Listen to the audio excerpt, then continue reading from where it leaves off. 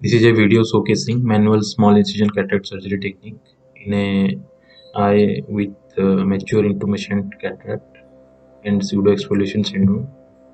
Because of pseudoexfoliation, the pupil hasn't dilated much. We start off with making a conjunctival nick and conjunctival flap. Here there is no use of any bridle suture, and we don't intend to use any bipolar cautery.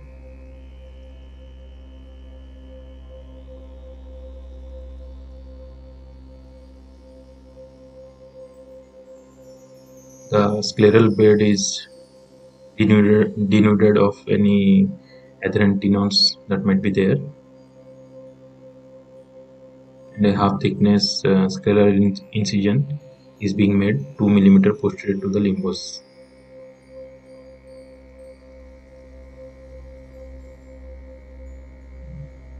Creation of tunnel is with the help of same keratome blade.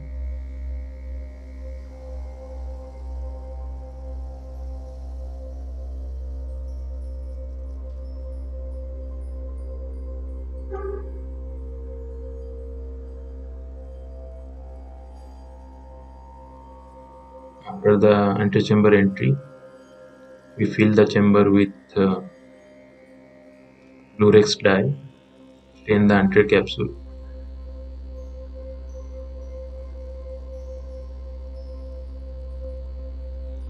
and after washing off the dye, we fill the chamber again with 2% HPMC viscoelastic substance and proceed to enlarge the tunnel.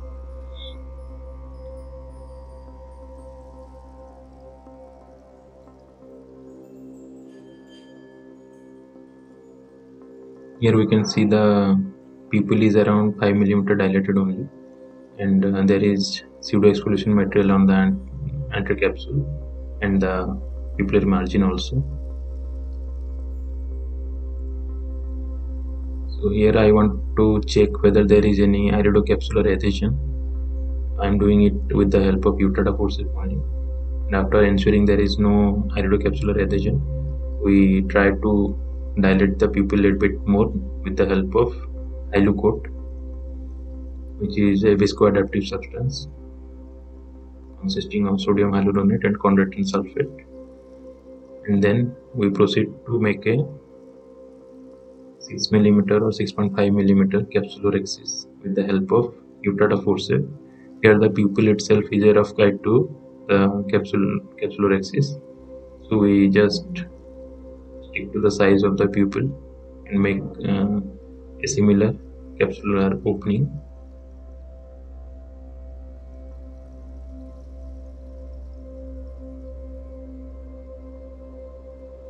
We need to fill the chamber repeatedly with viscoelastic substance so that the chamber doesn't get decompressed and there is less chance of the rhexis running off to the equator of the periphery.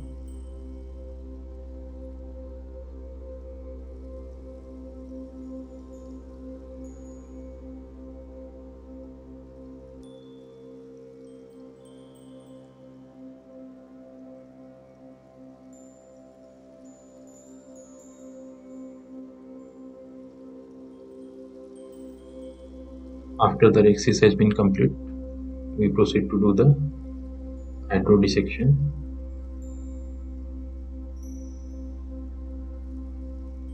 With hydrodissection, we try to prolapse one pole of the nucleus into the anterior chamber out of the bag, and after doing that, we put some viscoelastic beneath the nucleus and proceed to deliver the nucleus out of the eye with the help of tissue.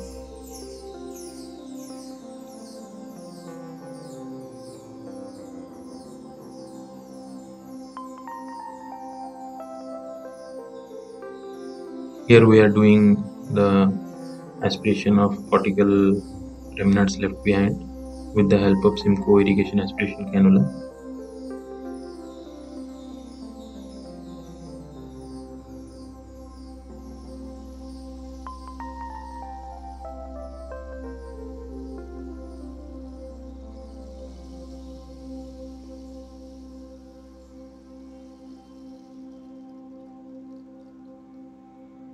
we have to be a little bit watchful because this eye is having pseudoexfoliation syndrome, so it is a well-known fact that there might be jonular weakness in these kind of eyes. So while removing the adherent cortical material, we have to be very careful and patient.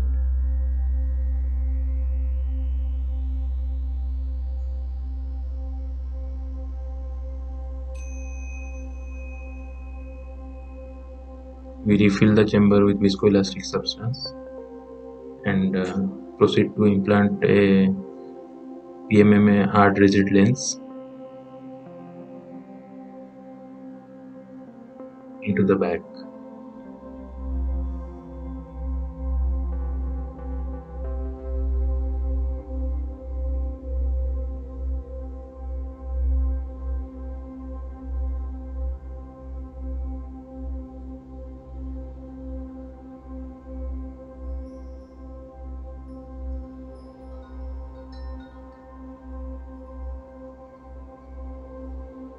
Bit of more cortical cleanup and visco wash from the chamber.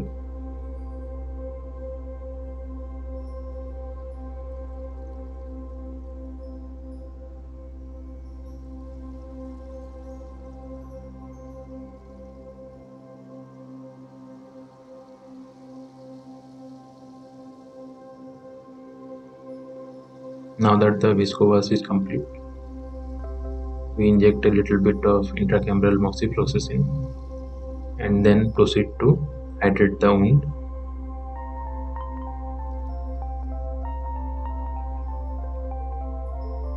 It is always preferred to put an air bubble into the chamber